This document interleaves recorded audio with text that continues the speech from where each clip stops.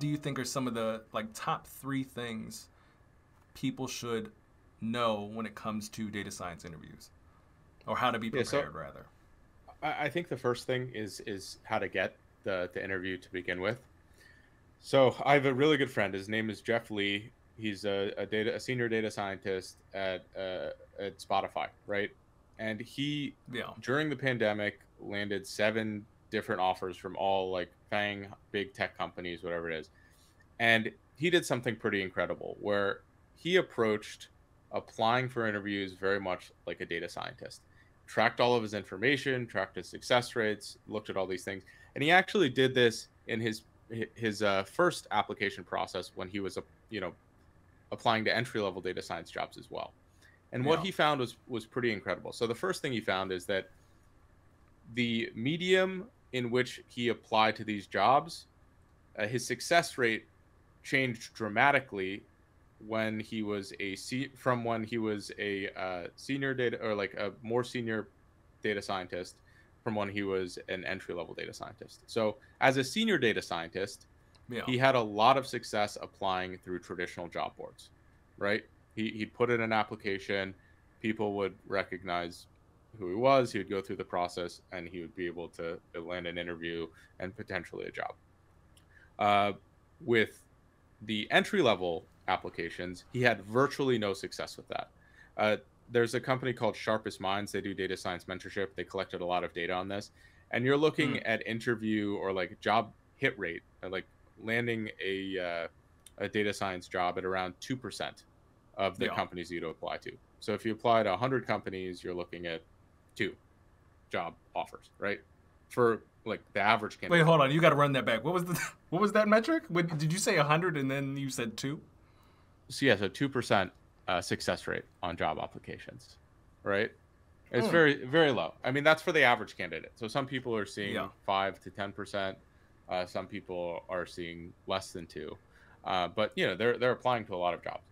What they also found is that the interview success rate, so actually in the interview, went up dramatically. We're talking like 3-4x when you're applying and like cold emailing. That is one of the most effective ways, whether it's on LinkedIn, you send a message, whether it's finding someone who is a relevant stakeholder in the company. The hiring manager is usually the person to talk to when you're reaching out more directly. And there's a correct way and an incorrect way to do this. If you're like, hey, give me a job, probably not going to have a lot of success. When you're reaching out with something tangible that shows proof of work, let's say you built a really slick web app based on one of your projects, and you send it to them and say, hey, this is something I built. Like, I love your company. I would love to explore how I could build something like this for your team, or something along those lines. Like, that is an incredible conversation starter, right? You're not just asking something from that other person. What you're doing is conveying value, that you've created something they might think is cool. And then you're also, in addition, planting the seed that you could do that for their company as well. And there's plenty of really good blog posts on how to do this precisely. I have a whole podcast related to this on my podcast channel as well. But SparkNotes, it's the channel at which you reach out is really important based on the stage that you're at. So entry level, you want to send a lot more direct communication. Senior level, you have a lot more options, and like that's just kind of the nature of the game and how it's played. The second thing I really always recommend is to build your portfolio, is to show your work. There's actually a really good book. It's called Show Your Work. It's not about data science or anything, but it just talks about how the power of putting your content out there. And it's not saying, hey, this is how great I am, look at this really cool project. It's saying that you're just like all social media should be, in my mind. You're sharing your progress, you're sharing your story, you're sharing the things that went well, you're sharing the things that didn't go well. And people love the story. They don't want to hear people bragging from the rooftops about their accomplishments. They want to hear what's real. They get invested in the story.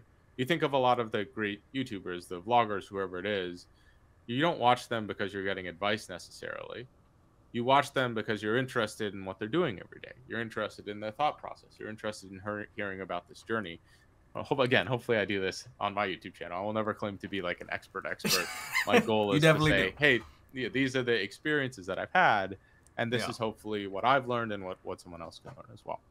So putting your content out there, you eventually start to grow a brand, right? People know to go to your mediums to be able to see this type of work.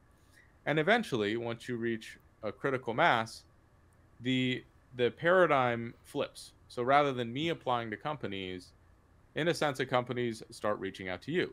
You know, the way I look at it, I've accumulated a really strong brand on LinkedIn, and I have a lot of companies that reach out to me, and they're effectively applying to me for these job positions, right? They're saying, we have this great opening. We think you'd be a really good fit. Why don't you come in and we'll talk about it? And I'm not planning on leaving my job anytime soon. But there is this point where if you put enough stuff out there, you're creating enough value for other people that this incredible kind of like gravitational like force starts to form around the things that you create. I like gravity because it's like, hey, the larger mass you have, so the larger mass of content that is useful, just like planets, the bigger the planet, the bigger the pull it has, right? And to me, it's difficult to get to that size, but it doesn't mean that. But that's not a journey that ever stops. Like if you're continually adding little things to this GitHub portfolio, this Kaggle profile, this LinkedIn presence, this blog, whatever it is, you eventually reach that size, and it helps you not just today, not just landing this job, but for the rest of your career in its entirety. Assuming you're not putting stupid stuff out there that'll get you canceled or anything along those lines. So, you know, to me, that's something that it's like a marathon, not a sprint type of thing. But once you start doing it, and once you start seeing the power of it, I mean, me just starting to do that with YouTube. Like I started YouTube because I saw that there were some challenges that I faced breaking into the field, and I wanted to share my experience because I didn't see any resources about, oh, I came from business. How do I break into data science? Like, how do I learn the technical skills? Where do those come from? And I just said, oh, I'll just make the video I wish I had, right? I'm sure someone was interested in that, right? Just by putting those things out there, you start to see the power and momentum that you create, and you can ride that momentum into a new career. For me, the content stuff, it's not my full-time job, but it is in a sense a little bit of a business now, right? I like do earn some residual income and those types of things. Like in theory, leverage. Yeah, exactly. In theory, it can become anything I want it to be.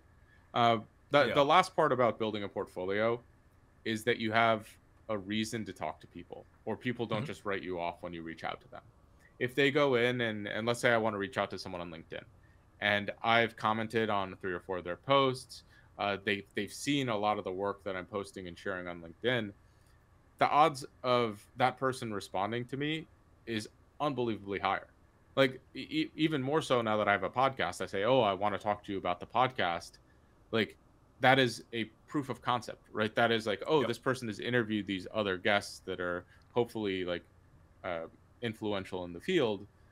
Like there's no there's like significantly less fear of talking to this person that they'd waste my time, since he's talked to all these other people that are relevant. And figuring out how you can build those blocks and stack them on top of each other, to me is like one of the keys to career success and building that over time. So again, long story short, build. Don't think of it as like a, hey, I have to land this job. Think of it as the more I can build this portfolio, this brand for myself, the more success and longevity that I can build in the long term for my entire career, not just starting today. If you enjoyed this clip, here is another clip that you guys will enjoy from the very same segment, or watch the full episode over here. With that said, don't forget to subscribe. And with that, I hope you guys enjoy the rest of your day, and we'll see you on the next one. Take it easy.